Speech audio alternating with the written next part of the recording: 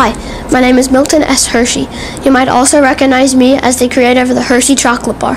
I was born September 13, 1857 on a farm in Pennsylvania.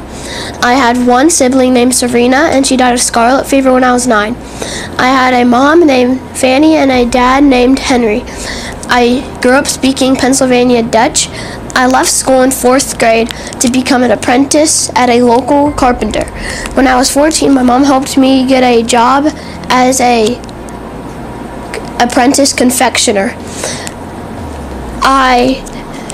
Later I made a Lancaster caramel company and sold it for $1 million.